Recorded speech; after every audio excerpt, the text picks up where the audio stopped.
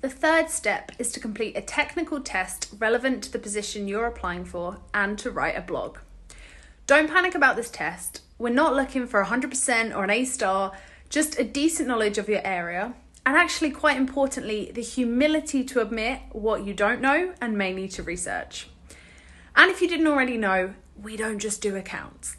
There's a huge variety of tasks in our workload, and something that the whole team gets involved in is our blogs and the accompanying videos. The blogs go on our website, and the explainer videos get shared across social media. And these have been a massive tool in educating people and attracting our ideal clients to us.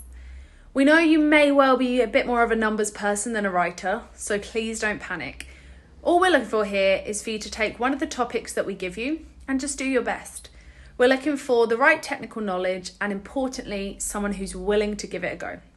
And when it comes to publishing these blogs, other members of the team will be on hand to help proofread or pad out what you've written.